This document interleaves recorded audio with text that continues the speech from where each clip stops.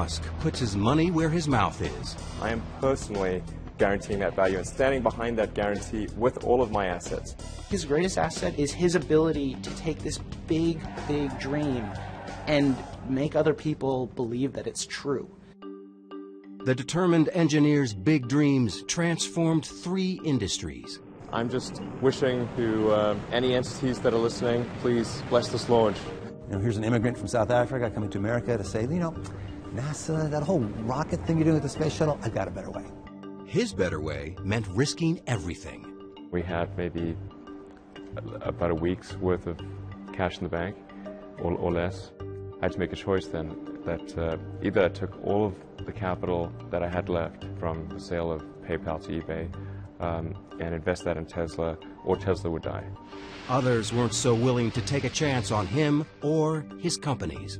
You put $90 billion, like 50 years worth of breaks into solar and wind, to Solyndra and Fisker and Tesla and Enter1. I mean, I had a friend who said you don't just pick the winners and losers, you pick the losers. It's very unlikely that the Tesla investment is ever repaid to the taxpayers. Electric vehicles are really not possible in ways that would be effective for most consumers still. But his bets have paid off. We didn't just repay the principal, we actually repaid it with interest and a bonus payment. So ultimately the U.S. taxpayer actually made a profit of over $20 million on this loan. Elon Musk has even bigger dreams that might just take him farther than anyone else. Elon Musk goes a step further. Earth's not big enough. With SpaceX, he literally wants to go to Mars. In the long term, I'd really love to go to Mars, and that's the overarching goal of SpaceX. When I was a little kid, I was really scared of the dark. But then I sort of came to understand, okay, well, dark just means really the absence of photons in the visible wavelength, 400 to 700 nanometers. It's hard to believe that entrepreneur Elon Musk was ever afraid of anything. And Elon said, darkness is merely the absence of light. Then I thought, well, it's really silly to be afraid of a lack of photons. Then I wasn't afraid of the dark anymore after that. Once one of the kids said to him, look at the moon, it's 1 billion miles away. And he said, well, no, it's actually under 250,000 miles away. And they said, oh, Elon! Entrepreneur Elon Musk has spent his life proving people wrong. Growing up in South Africa, Musk was the oldest of 3 children and started school a year early. His father was an engineer. His mother, May, was a model and nutritionist. He was the youngest, he made about 2 days, and the shortest, and then he was this brilliant boy, and so people didn't really like him. So I was this little bookwormy kid and probably a bit of a smart aleck, so this is a recipe for disaster. Not that he told me much about it, but he was picked on quite a bit. So I just read a lot of books and tried to stay out of people's way during school. And so his social life was much less than my other 2 kids. And that's a typical nerd. I read all the comics I could buy or that they'd let me read at the bookstore before chasing me away. I read everything I could get my hands on from when I woke up to when I went to sleep. At one point I really ran out of books and started reading the encyclopedia. And he has a photographic memory, so he could remember everything. Anytime I had a question, my daughter Tosca would say, call Genius Boy. His brother, Kimball Musk. When Elon was 10 years old, he got tested by IBM, and he was found to have one of the highest aptitudes they'd ever seen for computer programming. I tried taking some computer classes, but I was way ahead of the teacher, so it didn't really help. So I started programming a space game called Blastar. Musk, already thinking like an entrepreneur, figured out how to sell his game. And I don't think they realized I was 12. We decided we were going to open an arcade out near our high school. We were big into video games. We figured that it was going to be a huge hit. We got a lease on a building. We got the arcade provider to deliver the equipment. And the only thing we needed to do by the end of it was get the city to approve what we were doing. But an adult had to apply for a city permit, and they hadn't told their parents what they were up to. But of course, they told us we were not going to be opening up an arcade. Max Chafkin is a technology and business journalist who has profiled Elon Musk several times.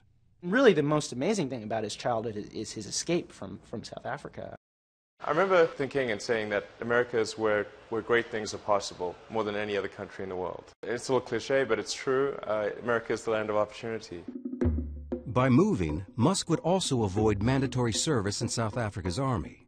Growing up in apartheid South Africa was pretty surreal. I mean, we didn't support that government, we didn't believe in it. And so the idea of actually going to the military service was really out of the question. I told my parents I was going to Canada, and they tried to convince me not to leave. And off he flew, and I thought, wow, he's so independent. Of course, as soon as he lands, he calls me and he says, what do I do now? So I bought a bus ticket from Montreal to Vancouver, and that allowed me to kind of see Canada, at least from the highway. He worked at odd jobs across the country before settling at Queen's College in Toronto. In fact, when I went to college, I rarely went to class. I'd just read the textbook and then show up for exams. The big appeal of the university was being able to date girls my own age. I actually met my first wife there. Musk got an engineering and business degree from the University of Pennsylvania and a scholarship to go to Stanford. Silicon Valley was the promised land. I really wanted to just kind of go where the really exciting breakthroughs were occurring. Elon had this ability to look at the world and go, this is a real problem that's going to happen in 20 years. He looked around and he saw that the world-changing stuff was not happening at Stanford. I didn't even go to class. I called the chairman of the department and said, I'd like to try starting this internet company. It probably won't succeed, and so when it fails, I want to make sure that I can still come back. My kids do funny things, and I'm never too concerned about them because, you know, if Elon wanted to drop out of college, he could always go back. My brother was in Canada at the time, and I said, look, I think we should try to create an internet company. So he came down and joined me. He had, $2,000, no friends, barely enough money for an apartment. I think he told me he was showering at the gym because they didn't have a shower where he was living. We just got some futons that there were couches during the day and then turned into beds at night. Steve Jurvetson is a venture capitalist in Silicon Valley.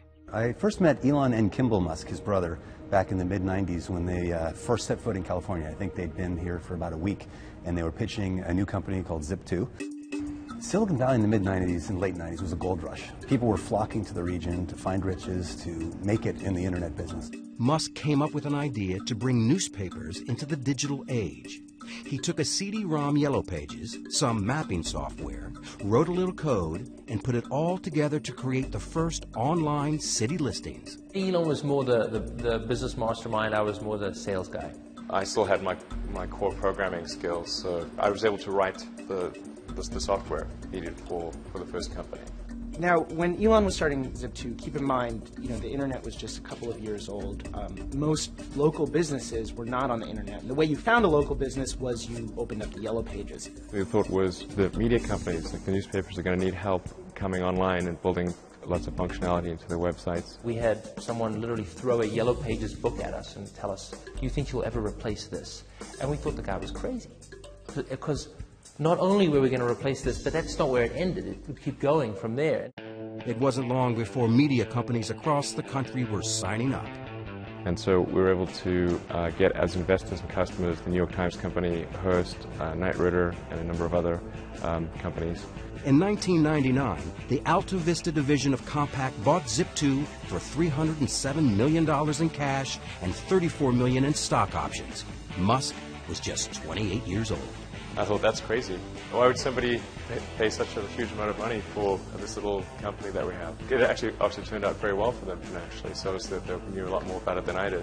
When the kids sold Zip2, it was the most exciting day. We couldn't believe it because you don't know in the internet world if you're going to, make $1 million or die tomorrow.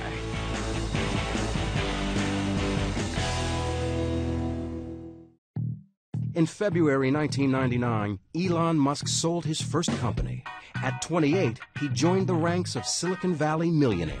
Zip2 was acquired by Compaq for a little over $200 million, and I made, I think, about $21 or $22 million as a result of that, which was a phenomenal amount of money for me.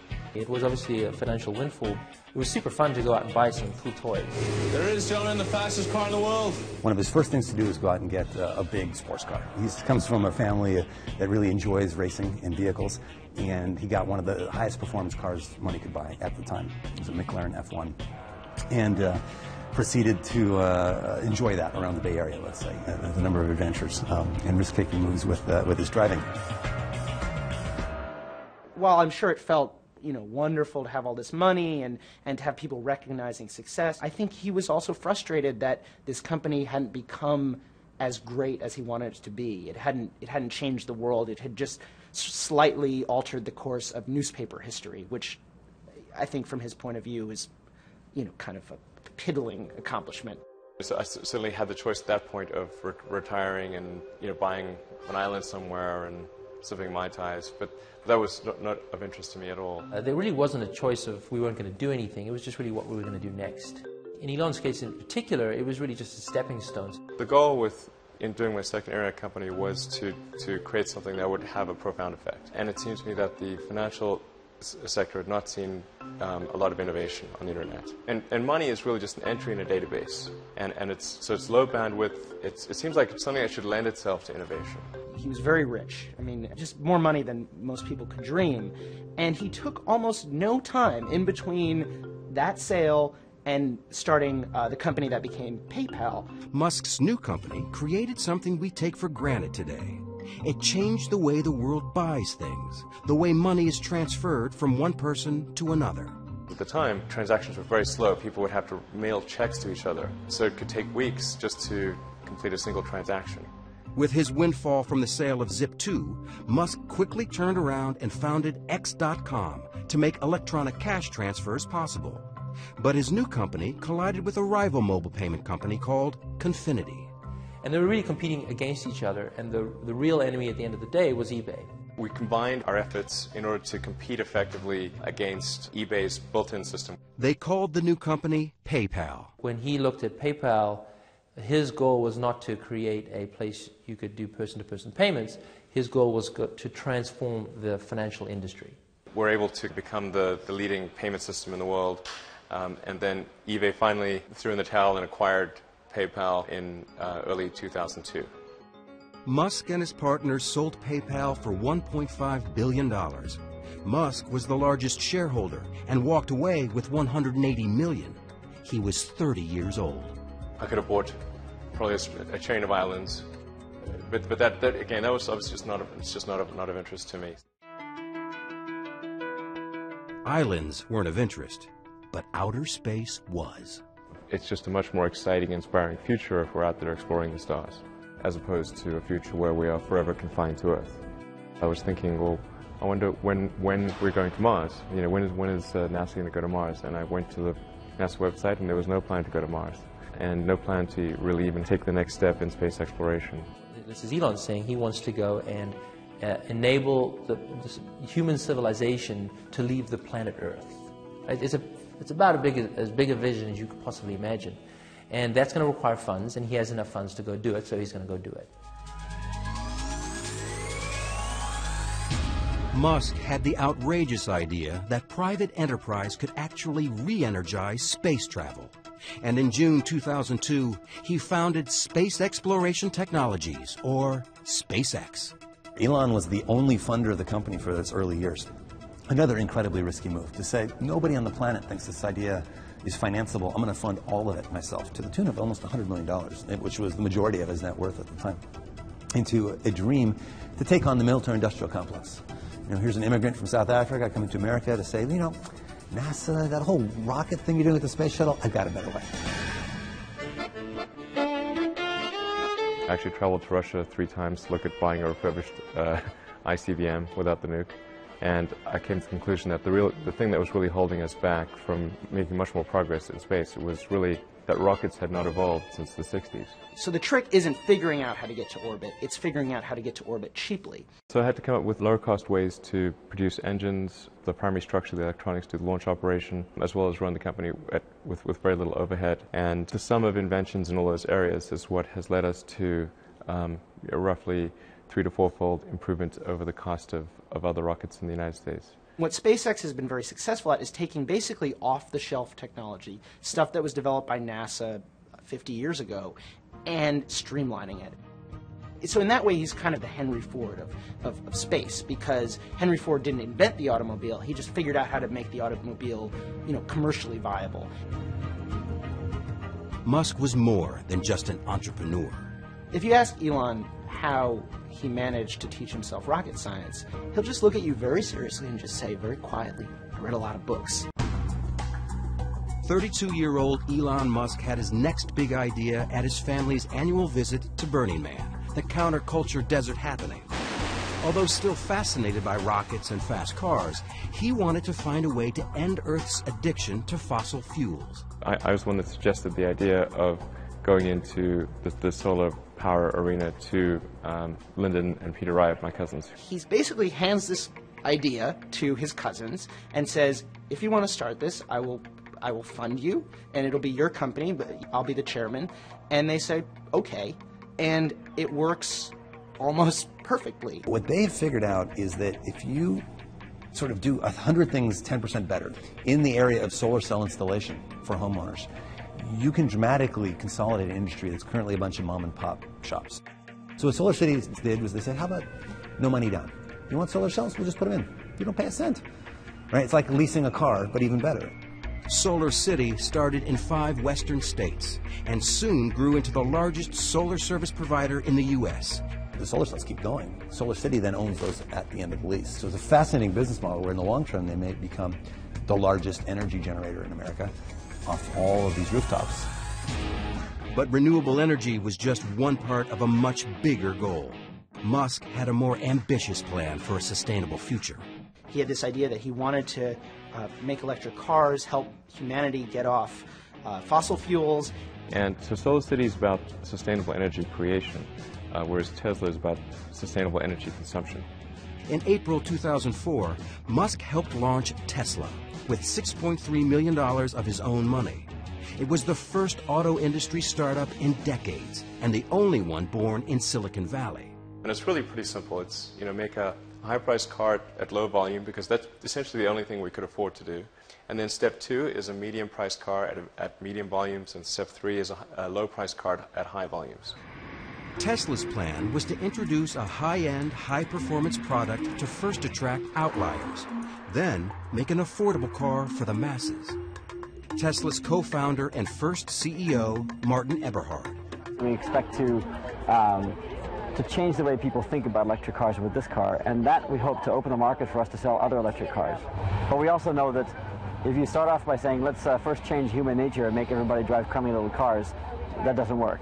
So instead, let's build a car that people want to drive. Let's build a car that's hot and desirable and beautiful, and convince people that driving an electric car is not a compromise. This idea of actually going in and putting it in a high-end car and breaking the mold of what an electric car was exciting. This is no longer going to be a golf cart. This is going to be a Ferrari. Any cops watching? Nope. Coast is clear. When we first saw Tesla, it had a good explanation for how they get to market without having to spend exorbitant amount of money, how they would create a brand and an object of desire in consumers, and each part of the story clicked together. He talked about Silicon Valley smarts being able to show Detroit how to do something that Detroit didn't think was possible. It's batteries, it's drive electronics, it's electric motors. Those are skills that are present in Silicon Valley and not present in Detroit.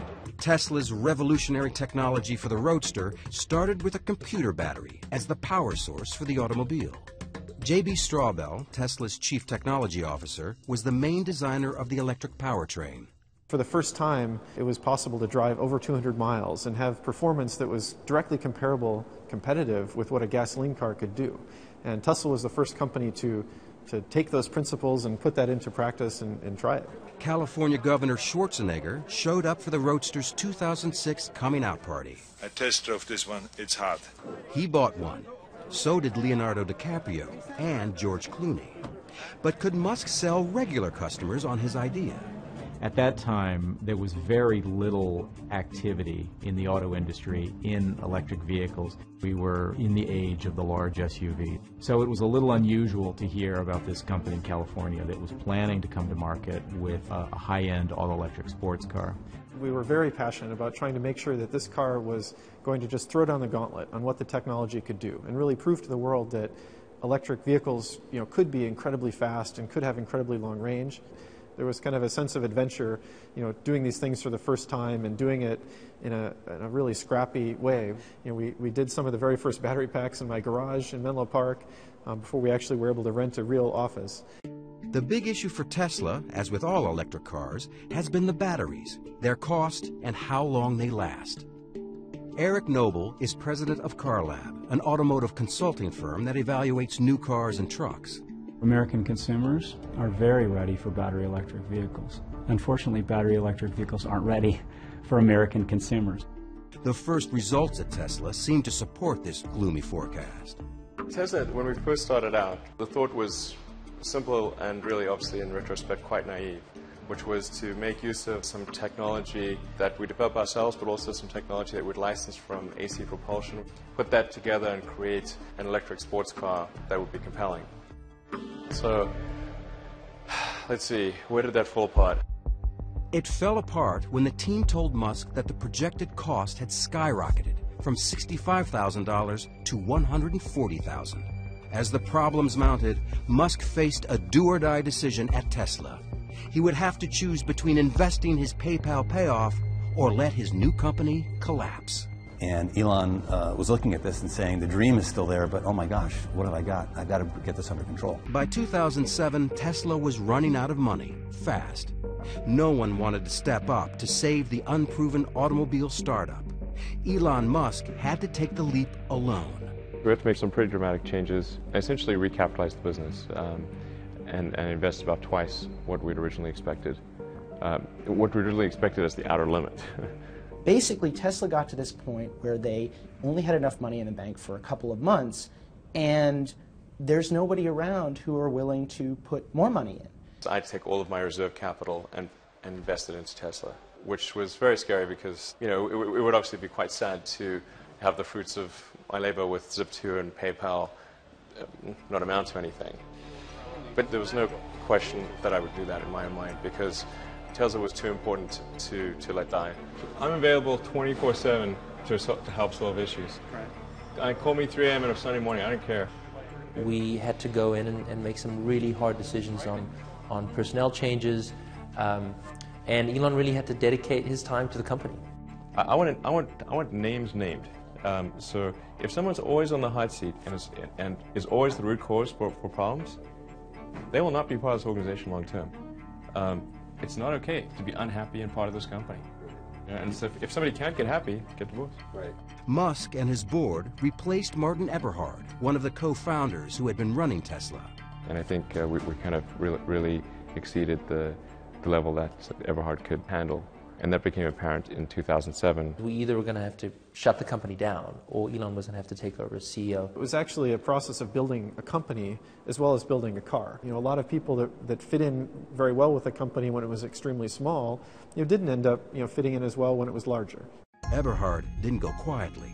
He sued Musk for libel, slander, and breach of contract. I believe that I was scapegoated to take the blame for the programs that were not run well.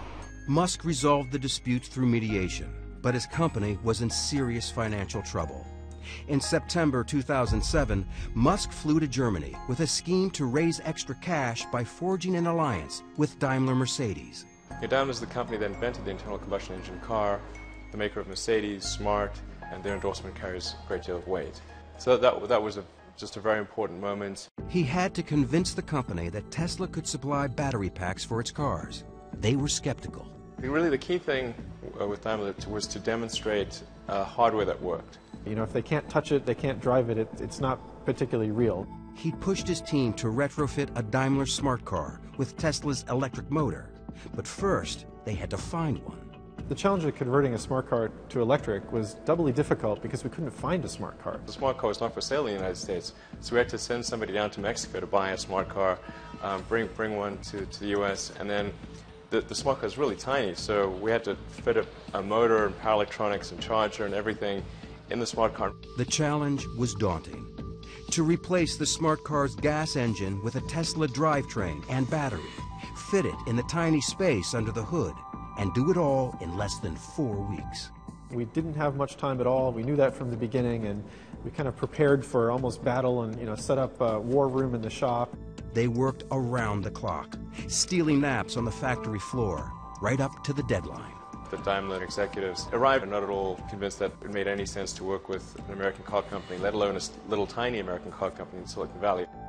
While waiting for Daimler's decision, Musk brought in one of the world's leading automobile designers to help create his next project, a modern and sexy family sedan, which he called the Model S.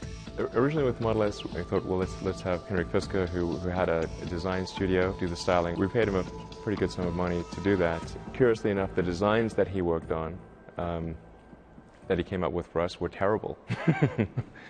And what he didn't tell us was that he was actually working on a competing car company. Tesla officials claimed that perhaps Henrik had come in to learn what Tesla was doing, while all along he was planning to form his own company, do his own vehicle. We were pretty upset with him for basically taking what were at the time the original specifications for the Model S and then going and shopping a business plan to create that same car. Tesla sued him, he sued Tesla, and there was all kinds of, infighting. Henrik Fisker wouldn't grant Bloomberg an interview, but he told us that, "I believe there is enough space in the market for several new car companies that pursue a new type of electrified powertrain with different philosophies." In November 2008, the court ruled in Fisker's favor. It was a setback for Musk, who was also going through a tough time personally. After 8 years of marriage and 5 children, Elon and Justine Musk divorced. I got divorced, personal life in somewhat of a shambles, and in addition getting attacked by some in the media, my ex-wife, every bad thing you could imagine. There was more bad news when his bold space transport company SpaceX again failed to get a rocket into orbit. The first launch didn't get very far, got about a minute up, and then there was an engine fire, and that was it. The second flight actually did make it to space, but not to orbit. And then also with Flight 3, we didn't get all the way to orbit. He started saying, "I've got enough money for 3 cracks at it." He put $100 million of his own money, and he sort of hinted at the idea that after 3, if he didn't make it, it would be over. SpaceX would die. Musk burned through the $100 million he had sunk into SpaceX. Now he was on his way back to the drawing board. 3 days after the failure, he announced, first that he knew what was wrong. He announced that they'd raised money to finance a 4th launch, and the 4th launch was going to happen in a matter of months, which in the rocket industry was a crazy announcement. We were able to solve the problems, and then just as we'd solved those problems, we ran smack into the worst economic recession since the Great Depression. It's been one of the darkest days on Wall Street in recent memory. Stock markets falling the most since 9/11, the Dow off more than 500 points. This is what financial Armageddon looks like. Red screens that scream sell, sell, sell.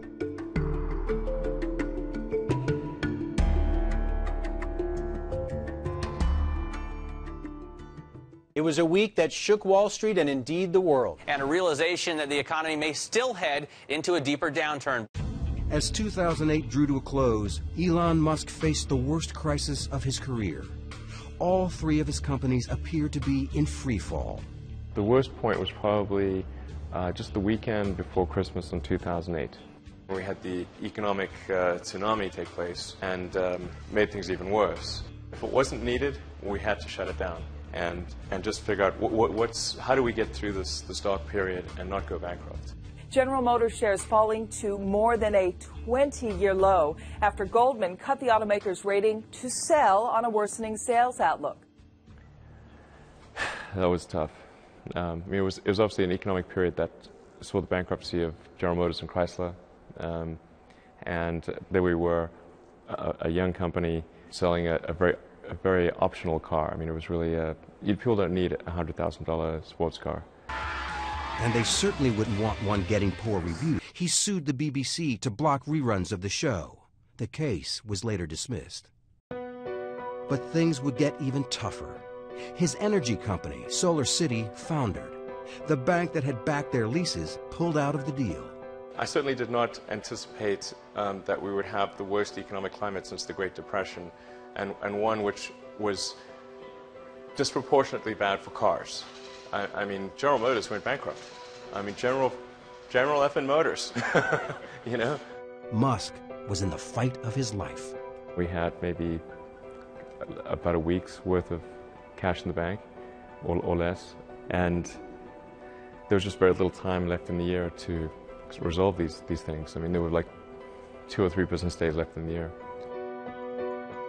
I never thought it was possible for me to have a nervous breakdown, but if it was possible for me to have a nervous breakdown, that was about as close as I was going to come.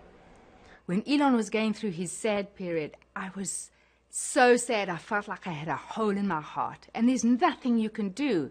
You just hurt so much, and I just didn't see him getting out of it. He was just so sad. And then the next thing I get this call saying, "Ma, you can't believe it. I've met a wonderful woman." The one bright spot was meeting Tallulah Riley, a British actress who had never heard of Tesla, SpaceX, or Elon Musk. They married in 2010. I thought he was some sort of hapless engineer that had wandered into a London club, and he just looked so forlorn. He was sort of just sat in a corner on his BlackBerry, and he just looked really out of place and sad. I was, trying to be very sweet to him and sort of humouring him, going, "Oh yes," when he was going, "This is my rocket, and this is my car." Musk's personal life was looking up, and the future of SpaceX was finally taking off. We have liftoff. The 4th attempt to launch the Falcon 1 was a huge success. And 3 months later, NASA rewarded SpaceX with a $1.6 billion contract to resupply the International Space Station. But Musk had no time to celebrate. Tesla was on the verge of financial disaster. I had to make a choice then that either I took all of the capital that I had left from the sale of PayPal to eBay and invest that in Tesla, or Tesla would die. The company is really teetering on the brink of failure.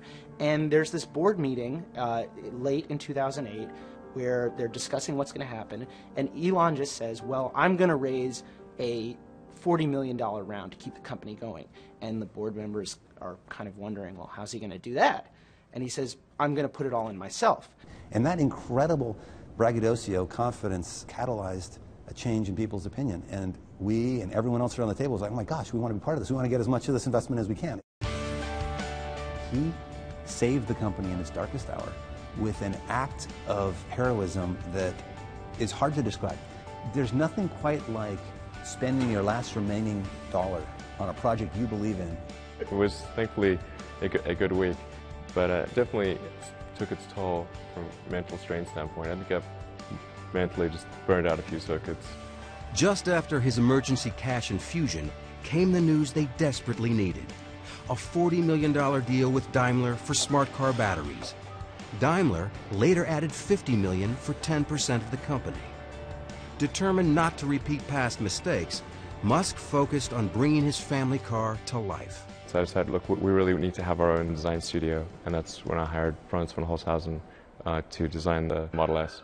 His green agenda was irresistible to von Holzhausen, a legendary figure in car design who had already revolutionized the looks of VW, GM, and Mazda. He's completely passionate to really rid the world of this addiction to fossil fuel. And that was something that he talked about from the very first sentence, first conversation that we had. With a new team in place, Musk completely revamped the look of the Model S. A sedan doesn't have to be a brick. It doesn't have to be a big blocky car. We wanted to bring this kind of passion and feeling back to this marketplace. The architecture of Model S is really similar to a skateboard. The floor of the vehicle is the battery pack, and the motors between the rear wheels, and everything above that is the opportunity space. In March 2009, Musk unveiled the prototype for the Model S. It could hold 7 passengers and as much luggage as a station wagon. But to build it, he knew he needed a piece of the U.S. government's new $7.5 billion loan program to support alternative energy vehicles. In order for Model S to truly be successful, it was important that the loan come through it. The government funding was controversial. The New York Times writer Randy Strauss called the program the bailout of very, very high net worth individuals who invested in Tesla Motors Act. Musk struck back. Randy Strauss is a huge douchebag. And an idiot. Okay.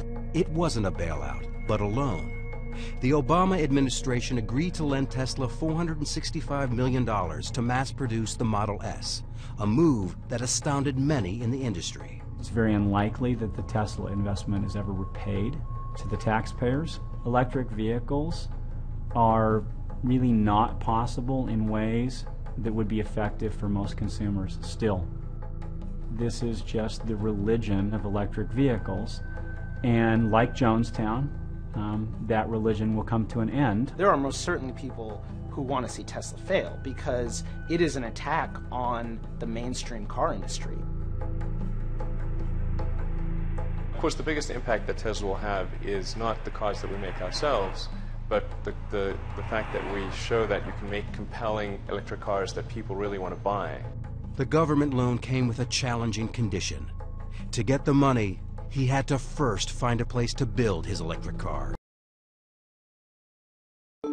Tesla burned through $300 million since 2003. Elon Musk needed to get his Model S into production fast. Ever the risk taker, he took another giant gamble, purchasing a plant in Fremont, California, abandoned by Toyota. The dream factory location for Tesla was always the NUMMI factory, which was a 50% Toyota, 50% General Motors factory. It's one of the biggest car plants in the world. It's a great location close to Tesla headquarters. The reality is, for very little money, Toyota got an albatross off its books. From an industry perspective, it looked incredibly savvy on Toyota's part and incredibly naive on Tesla's part. Car factories are big pieces of sunk capital. To retool a factory takes a tremendous incremental investment. The acquisition released the government funds to begin production. Despite the fact that Tesla had posted a profit just once since its founding, Musk took his company public in June 2010. The smartest money in the world is betting on Tesla. Not everyone was as upbeat about the company's future. Tesla stock voted by Wall Street as the least likely to succeed. You don't want to own this stock. You don't want to lease it. Heck, you shouldn't even rent the darn thing. There hasn't been an IPO of a car company in America since Henry Ford, and that caught people's attention. Investors ignored the skeptics. Tesla raised $226 million in its IPO. Musk now had the capital to get rolling on the Model S. You just saw on his face this sort of just elation and this feeling like all of this suffering is worth it, and it's real now. 3, 2, 1. Stage 1. Liftoff. Falcon 9 has cleared the towers. In 2010, after winning the $1.6 billion contract from NASA, SpaceX became the first private company to successfully launch and return a spacecraft from orbit. So SpaceX was the first purely commercial ground-up development to reach orbit. The first successful launch at SpaceX was an incredibly emotional time. Falcon 9 Stage 2 and the Dragon capsule are now in orbit around the Earth. I'm just wishing to any entities that are listening, please bless this launch. 3, 2, 1. And 2 years later, in May 2012, it made history as the first privately held company to send a cargo payload to the International Space Station.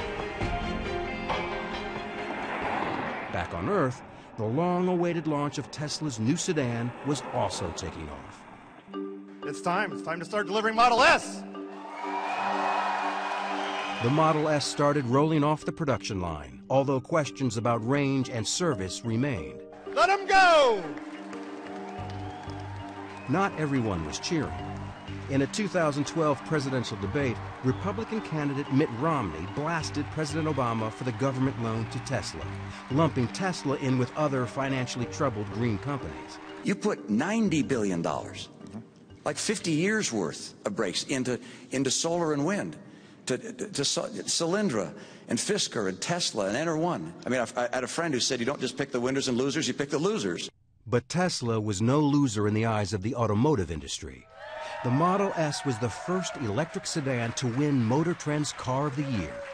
Musk didn't have much time to celebrate. A few months later, the New York Times delivered a devastating review of the Model S.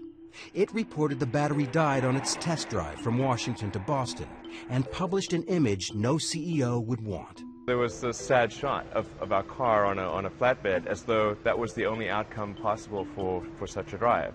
And that's just not true. Musk went on the offensive. And lots of people said, oh, you know, it doesn't matter if you're right or wrong, you don't battle the New York Times. And it's like, the hell with that. The battle between the reporter and the renegade CEO ended when the New York Times public editor concluded the reporting was imprecise, but not done in bad faith. But the story didn't affect his bottom line. Remember that loser comment from a presidential candidate about the $465 million government loan? It really feels good to have repaid the U.S. taxpayer. That's really what's important here. And we didn't just repay the principal, we actually repaid it with interest and a bonus payment. So ultimately the U.S. taxpayer actually made a profit of over $20 million on this loan. Tesla repaid the loan 9 years ahead of schedule. Never short on optimism or confidence, Musk made a stunning promise for the nearly $70,000 car. We're guaranteeing that the value of the Model S will be no less than that of a Mercedes S-Class after 3 years. I am personally guaranteeing that value and standing behind that guarantee with all of my assets, not just with Tesla. He has guaranteed free charging for the life of the car and has expanded the charging system across the country.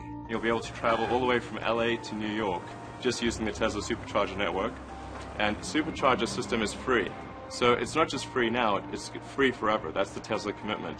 His commitment to customers has paid off. Since its IPO, Tesla shares were up more than 5-fold. SpaceX and SolarCity were also turning profits. And NASA's our biggest and most important customer, but almost 3/4 of our customers are commercial. SpaceX says it has more than $4 billion in revenue under contract. But of all his companies, perhaps the greatest success was the one addressing the world's energy need. SolarCity is now the largest solar service provider in the U.S. and has more than quadrupled in value since its initial public offering in December 2012. SolarCity has been very, very impressive. I mean, there are, thousands of people with panels on their roofs and lots of big offices. I believe eBay has SolarCity panels. So it's having a very big, very visible impact on the world. He really wants to change the world. And in Elon Musk's vision of the future, you'll have clean and renewable sources of energy feeding the grid, and all of our vehicles will run off that. This is really the future. It's something you want to tell stories about. Elon has a self-confidence that is it's breathtaking. And it's especially breathtaking when you think about the things he's confident about.